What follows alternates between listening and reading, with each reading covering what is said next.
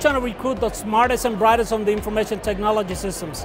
So this is where we come and be able to grab as early as possible the best that the information technology can offer out of Penn State.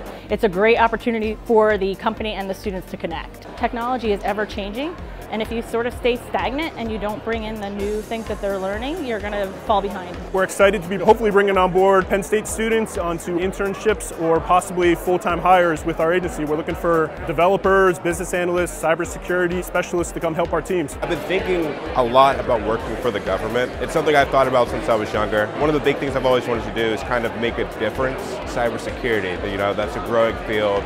More people are becoming more aware of cybersecurity concerns and such. So that's what led me down this path. It's protecting the waters, and you can't protect anything without technical support. So I think any way that you can incorporate a computer, it makes it stronger. Myself as a supervisor and a project manager, I want to leverage all those new technologies and capabilities and help us get out products faster. We have this concept that millennials are people that jump from place to place, but I think a lot of us want to go to a company and grow our career into that company.